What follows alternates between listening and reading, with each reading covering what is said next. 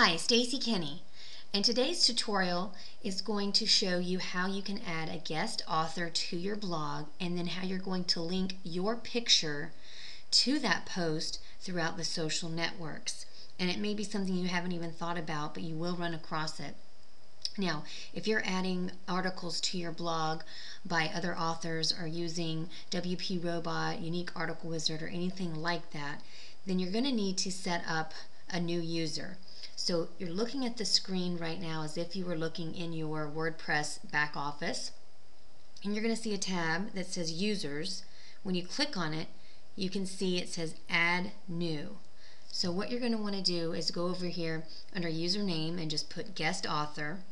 I've actually put in one of my business email addresses because I already have my email address attached to my name. First name, guest, last name, author.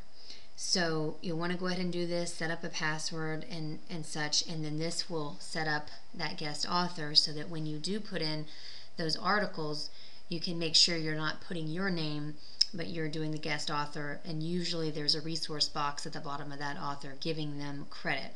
So you should be fine. So the next thing we want to do is take you over and show you how to link that.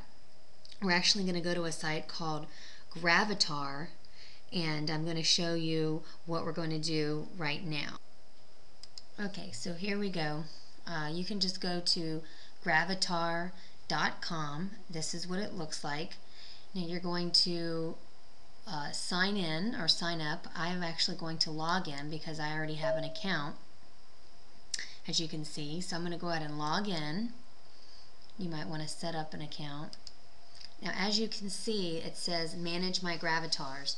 So what happens is anytime you're out there and you put in your email address, or right now the way it's connected from your blog and a lot of the automatic stuff when it shoots out to your social networks like Facebook and such, there's a picture attached to your email. So right now with stacyc@mindspring.com, this picture is attached. So if I want to go ahead and change this image, then I can do so right here and modify it, add a new image. Now what I'd actually like to do at this time is add another account. Remember, we just set up the guest author account. So I'm going to add an email address and go ahead and put that in here. qproducts@mindspring.com. And then I'm going to add this. Now let me go over to Facebook and show you what I mean. Okay, if you look at my Facebook account,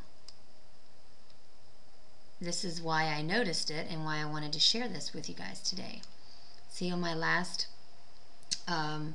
post here, this was actually from a guest author, and because I didn't have that email set up over at the Gravatar, see the little the logo here, then that's why you're seeing that. So now I just need to go back over and put my picture in with that. So next time when I have a guest author post, then the picture that I put there will come up. Now it doesn't have to be a picture of you. If you want to have a logo or something like that, then you can. I think from a branding perspective, you should try to stay consistent and use the same picture.